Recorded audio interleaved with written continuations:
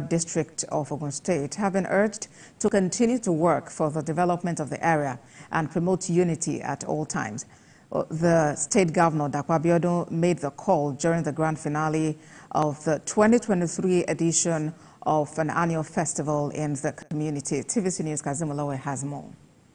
It was a special occasion for sons and daughters of Ilaro town from far and near as they came together to celebrate a festival that unites them as a people of same origin, culture and tradition. While speaking about the significance of the 2023 edition of the festival, which featured unveiling of projects and programs, the Aremo of Yewo Land and the senator representing Ogun West, Solomon Adeola, said the festival promotes development and unity in the land.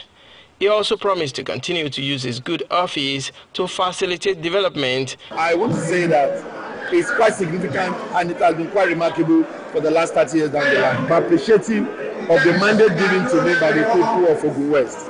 And I want to say that I am there to represent them and give them quality representation, because I know a lot that we went through to get to where we are. So I cannot but continue to do only those things that will improve on the overall well-being of my people. So attracting more developmental projects to Ogun West and its environs is not something that I toy with. It's something that I need, and I will do everything to ensure that I attract so many projects across the divide.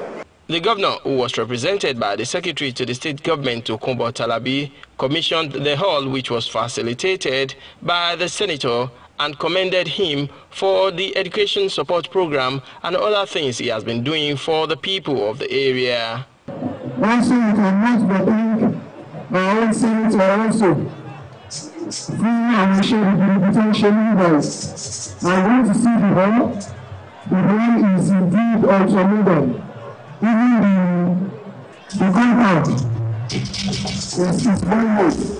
The Olu of Ilaro and paramount ruler of Yewo Land, Oba Kehinde Olugbenle, on his part, commended the governor of the state, the senator representing the area, and other stakeholders for their support and efforts in the development of the area and Ogun West in general. The event was attended by notable indigents of Yewo Land and other guests across the country, featured special recognition of the Aremo of Yewo Land for his support for his people. Adeola, TVC News, Ilaro.